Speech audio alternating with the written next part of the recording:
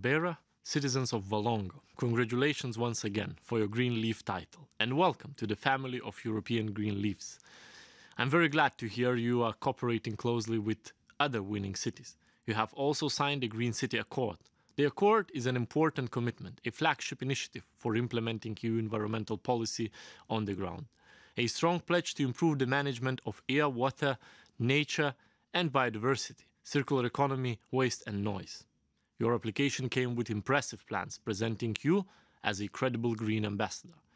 Your selective door-to-door waste collection initiative, Recicla da Plus, is an excellent example.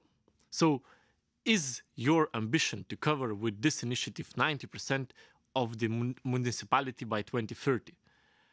Another strong point you have is being very close to citizens. Collaboration with citizens shows your strong political commitment to succeed the green transition. You also have a strong focus on natural areas and plenty of good examples that prove that. The Futuro project, the Urban Agricultural Lab, the Lecha corridor or improvements to the Ferreira and Sousa rivers are just to mention a few. These projects combine the protection of biodiversity with very tangible benefits for citizens. You also have the exemplary monitoring mechanism for wastewater and drinking water.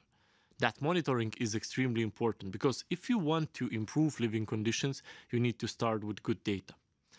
In 2022, Europe faces many challenges. The biggest challenge will always be delivering the green transition. Together, we all have a role to play. With your good examples, you are helping to lead the way. The Commission is looking forward to supporting you, and I very much hope that this title will open more doors for your city. My best wishes for a successful and highly productive year.